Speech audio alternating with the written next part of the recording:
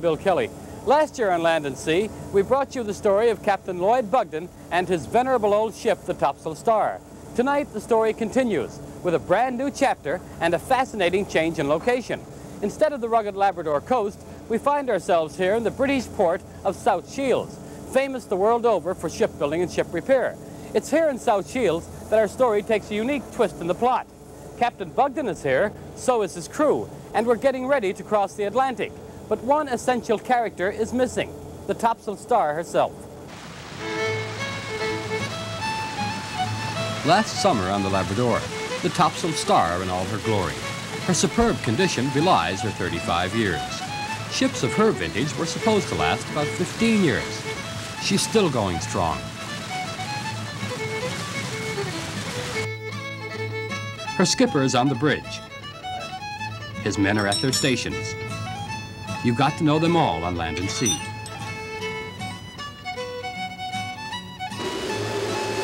You took the measure of Captain Lloyd Bugden. You liked him. You got to know his ship. You liked her too. And you came to learn of their special relationship, a relationship bonded in 20 years of mutual trust and respect. Sometimes I talk to her. I remember New Year's Eve, I was at a New Year's ball, and everything was very cozy there. We were dancing and the window was open, and I looked out through the window and looked down at the ship at the wharf. She was close by. This was in Buren. And it seemed like I could talk to her. I don't know how to explain that, but there is something there that makes an affiliation. The Topsail Star had a well-earned reputation as the cleanest, most reliable, best-run ship on the Labrador. And Captain Bugden had cultivated over the years a legion of friends and admirers all along the coast. Morning. Morning. Morning. Morning, sir. The skipper is a hard man to describe. He's easy to like, but a difficult man to know. Stern but fair, subdued but very decisive, very much in command. Captain Bugden doesn't talk much. He's a man of few words. But when he does, he speaks volumes about himself and the way of life he chose. As they say, to sail is necessary, to live is not necessary. That's written in Latin. Unconsciously, or I unconsciously think that a man should go to sea if he likes to sea.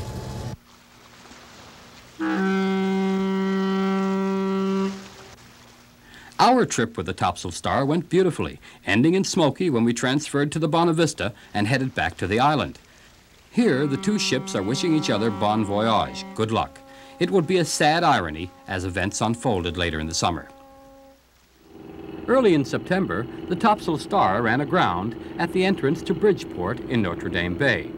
We can only imagine how disheartened the skipper must have felt as his ship lay helplessly on the rocks.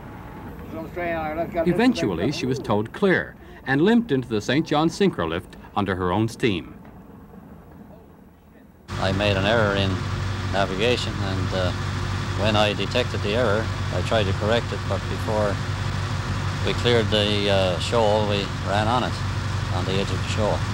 2 weeks later, the ship had undergone temporary repairs and she was back in the water, but the skipper had to reluctantly accept that her days on the Labrador were numbered.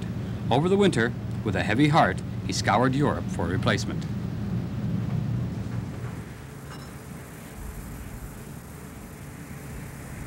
Eventually, the skipper found this ship, a 15-year-old ferry used on a daily crossing between England and the Netherlands. She's the roll-on, roll-off type of ferry with the stern door, just what the skipper and Marine Atlantic had in mind for the Labrador run. She needs a lot of work, though, and the skipper has been here in South Shields for nearly a month, overseeing the refit. Right now, we're about 120 feet off the ground in a huge crane directly above the skipper's ship. From way up here, you can really appreciate the size of the Duke of Norfolk. She's a big triple-decker with all kinds of room for the biggest kind of trucks and tractor-trailers, and she can handle 3 times the volume of the Topsail Star. Her market value is between $4 and $5 million. The skipper got a bargain, we know that, and we also know that a lot of the repairs are covered in the purchase price.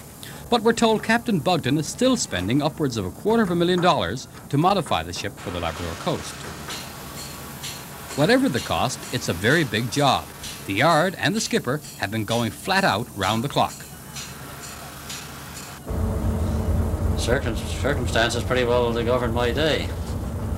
I had plans. I wrote down plans the night before as to what I was going to check on the next day, but there was usually other things added to those plans, and it kept me hopping the whole time. We came to a stage through circumstances, be it good or bad, that there were repairs to be done on the Topsail Star.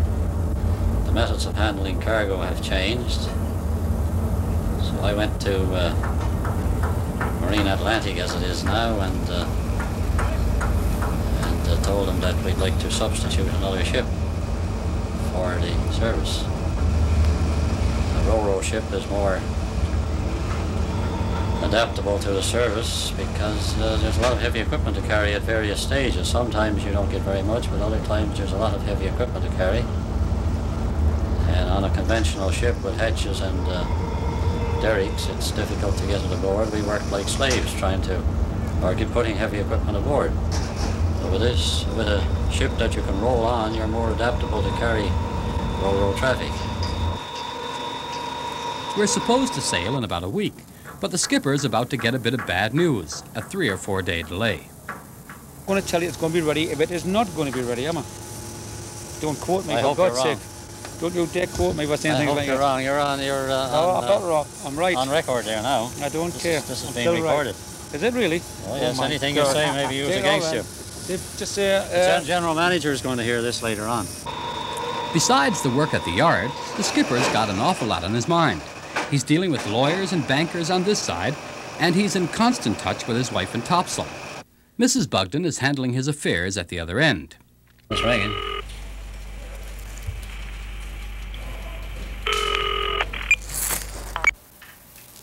Hello? Oh, you there, Mary? Yes, me again. Yes, I'm going down to London tonight. Are you? I don't think you're going to be able to do anything, are you? Well, I have to meet the Norfolk line representative in London tomorrow morning. Oh? At 9:30. So I have to go tonight to meet Mr. Homewood for breakfast at 8:15, and then we're going to see Mr. Bromwasser at 9:30 to go over the agreement and try to finalize some things.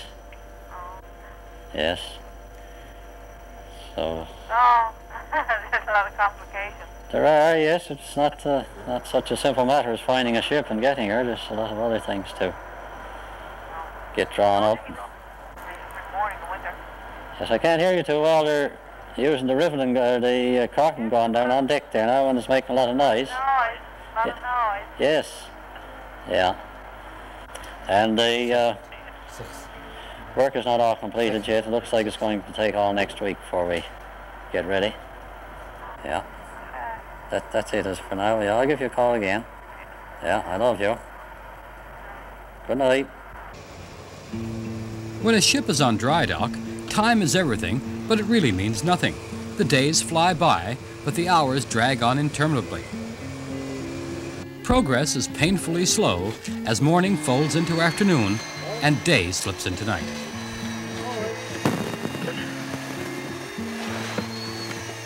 In this case, the camera lies. It isn't nearly as nice as it looks. It's cold and damp and drizzling. The work goes on. Can you tell us how many men are working here tonight now, what they're doing? There's 9 men.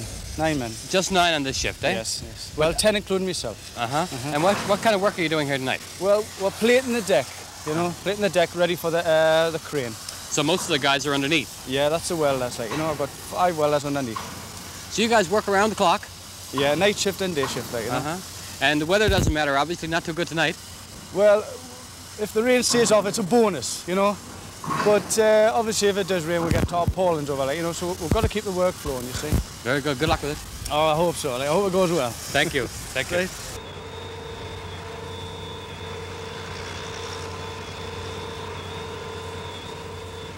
With the constant racket on the ship, a good night's sleep is impossible. The skipper may get one tonight, though. He's taking the overnight train to London.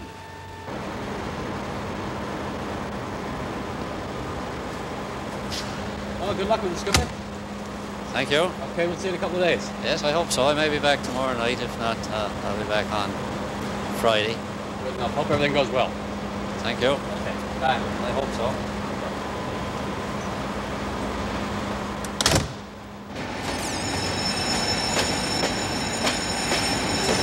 While Captain Bugden is on his way into London, his men are flying across the Atlantic.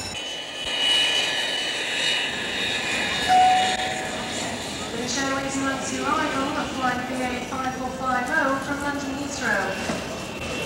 The crew left St. John's at 1 o'clock this morning, flew all night, changed aircraft in London, had a 3-hour layover at Heathrow Airport, and are now just arriving in Newcastle at 2 in the afternoon.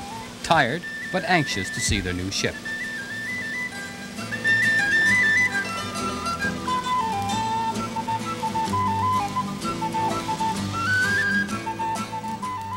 Now it's a matter of finding their luggage, no easy trick at this airport, and grabbing a cab for the 15-mile run to South Shields.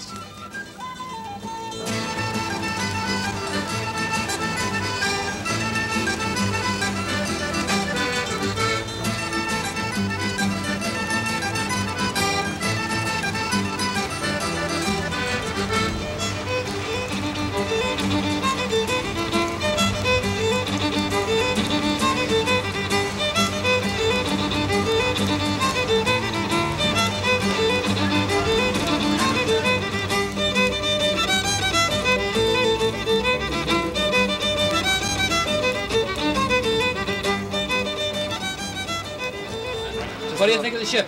Oh, she's a great ship. Lovely ship. Were you surprised at all? Yes, big surprise, yeah. Big difference in the Topsail Star. Yeah, she's going to be a great ship. They're doing a bit of work on her now out on the dock.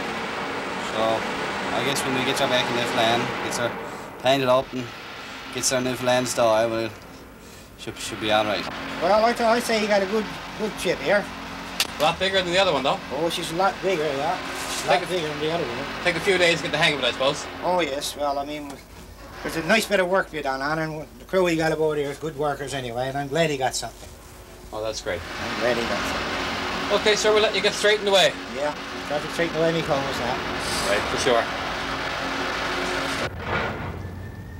One of the crew members has an advantage over the rest.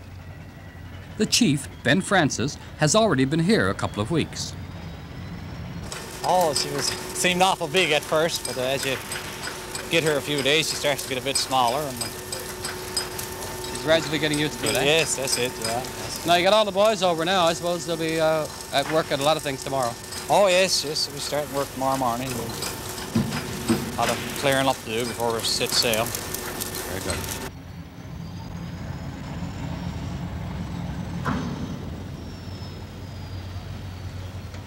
Max, it didn't take you long to get into your working clothes. Oh, no, you need to go aboard here. You're ready for work, eh? Yeah, ready for work now. Well, there's a lot to be done too, isn't there? Yes, there's a lot of work to be done here.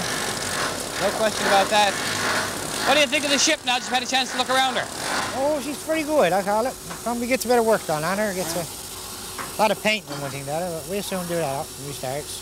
This your first time over this way? This is my first time over this part of the world, yeah. What do you think of it?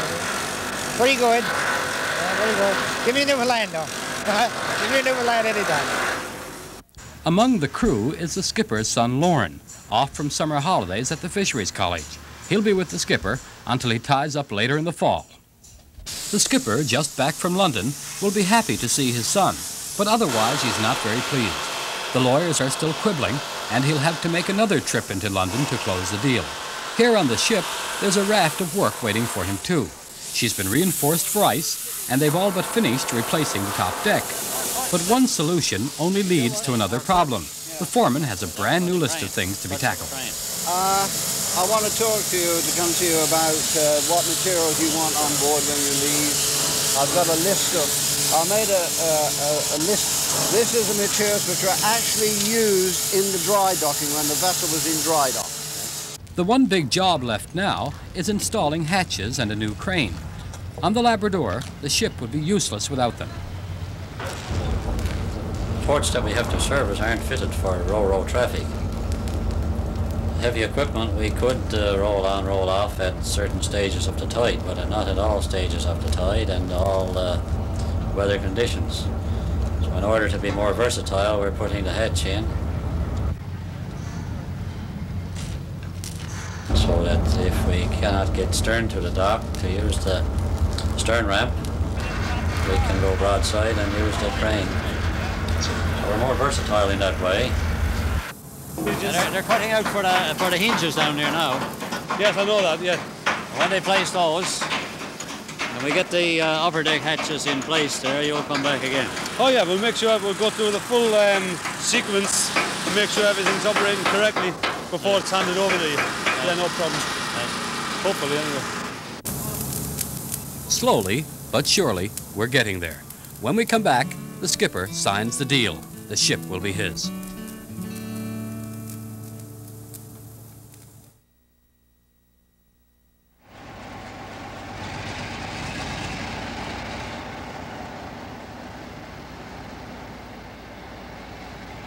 We're going down to London this morning to finalise the purchase of the Duke of Norfolk.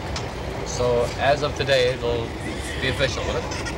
I hope so. Yeah, you never know. Things don't always go as we plan. We settled on this ship and we've concentrated on it ever since with a few diversions. We did put our eyes on others to see if they were as good or better, but we came back to this one again. I see. I suppose when you're dealing with this kind of a proposition, it can be awfully frustrating. There must be times when you say, I'll never get this straightened away. Oh, yes. Well, that is peculiar to ships, especially when you go in dry dock. It's everybody's thought or unconscious thought that we'll never get her out again. When you go in dry dock, we start tearing things apart, you see holes in the ship, and you only have a few days to get out. Well, what do you make of all of this? Quite impressed with the ship. I think it will be a short time, and she'll be part of the family as the Topsail Star was. Right. There's people seeing us sitting up on this Pullman car in such luxury this morning, or such comfort, will say what a great job that fellow has, how easy a task it is, but it's far from simple, and it's not as smooth as it looks.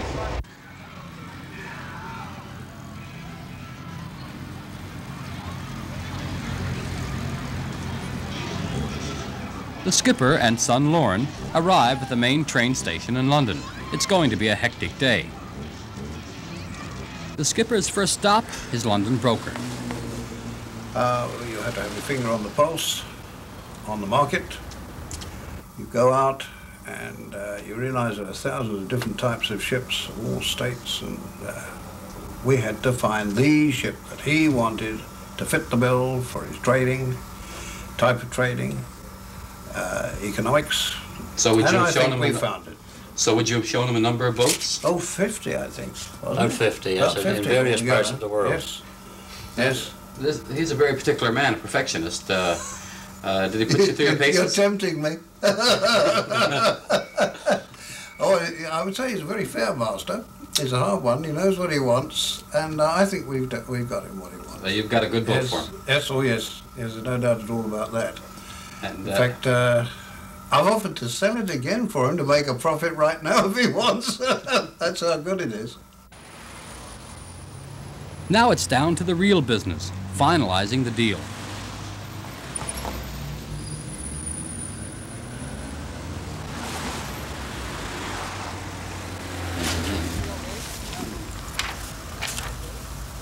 Fee has been paid.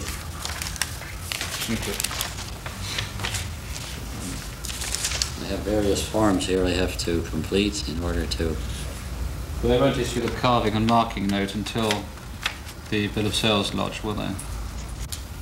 Yes, and also you want appointment of authorised officer and a form C347, but we have those here, so that should be... Okay, gentlemen, I think that concludes all our business for the moment. Thank you very much. Yes, thank you, Mr. Goff, for the... I hope everything goes well with it. Thank you very much. Okay. Yeah. Thank you, sir. Thank you. Nice to meet you. Very much. Thanks. Thank you, Mr. Lloyd. Back at the ship, a slight problem. One of the men is injured. Bill, what happened to you? We were down the hole, Bill, cleaning out the tanks, the fuel tanks, and we were chipping off some things that the welders had left on. A bit of scrap, and I got a piece of metal in my eye. It looks pretty bad, is it? As bad as it looks? Yes, but it hurts a nice bit, yeah. We're still about a day away from sailing, a frantic time for the captain and crew. But we've got time on our hands, a bit of time to take in the South Shields Newcastle area. You're all invited. The shipworks in South Shields are a sight to behold. Cranes and docks for miles on end. At one time, when shipbuilding was at its peak, about 120,000 people worked here. Only a fraction of that number now, but by any standards, the yards are still very large. The city of South Shields has a population approaching 250,000, and it seemed to us like most of them turned out for Saturday's open-air market, a tradition going back hundreds of years. They're charging you $9.99 in the shops for these girls. We're charging you $4.99 today, and you're buying perfects. Pick them out today. All sizes, all colours. There we are, $4.99 to clear them out. Any size there, girls. There you are, $4.99. Forget your stereotypical stuffy Englishmen. The people around here are incredibly friendly. Now, if you're not into shopping, how about a nice afternoon in a good old English pub? Take along the whole family if you like. Age doesn't matter. Please! It's only 3 o'clock, but the bartender is shouting out last call. Over here, we're told, everybody takes a mid-afternoon tea break. Perhaps a stroll along the beach is more your cup of tea. Or how about an hour at the carnival? Steer clear of that machine. A good piece of advice from a certain person who learned the hard way. Maybe you could look for something not quite so chancy. A game of bingo, perhaps. You can play here any hour of the day or night. Remember, bingo starts, or eyes down as they say, a half hour after the door is open. Have you ladies just come from bingo? Yes. Any luck? Yes, Yes. a little bit. Yes. A little bit, yes. What did you win? £1.36. and then a £6. There was a few calls. Was that the letter T or a straight line? No, we don't have that now. I wish we did. Yes? I like the American bingo. Oh, Is that yes. what you mean under Yes. the bean under the eye? Yes. They don't have that here now. Oh, how does it work here? Just 15 numbers on a card. Bingo So goes on all day. doesn't it? It says today because the bachelors are coming tonight. The bachelors? Yes. Well, I think I'm going to come too. You better come tonight, it'll be good. So let's see, they're staying for that sea, some of them, you know, and it'll be an old day. Right. Oh, So It usually closes now, then it opens again a bit later on. Oh, I see. But Well, they're staying open for the bachelors. It sounds like a nice night. It's a very Yes, good club. yes. Yes? Excellent club, yes. And you can get a beer too, I Get guess. a drink, yes. A there's drink, bar. yes, food, anything. Anything you want. Unless you're a mariner, you've probably never heard of South Shields, but there are few people who haven't heard of Newcastle, the principal city in this part of England. Well, if you haven't heard of the city, you've certainly heard the expression, bringing coals to Newcastle. Newcastle itself goes back to the days of the Romans, but the expression came much later when they found a lot of coal here. In the 1800s, for example, there were over 300 collieries in this area. Hardly time enough to show you the whole area, but you get the idea. If we don't hurry, we're going to miss our ship. Back to the ship just in time to load and go. She's still the Duke of Norfolk, but not for much longer. The skipper is really excited. We're here now with our new big baby, and we're anxious to get her out and take it home to show it off. Show her off he will, but not until next week in the conclusion of our two-part series. Be sure and join us as the Duke of Topsail makes her way across the Atlantic and up the Labrador. We'll also tell you what became of the Topsail Star and how the skipper is adjusting to his brand new partner.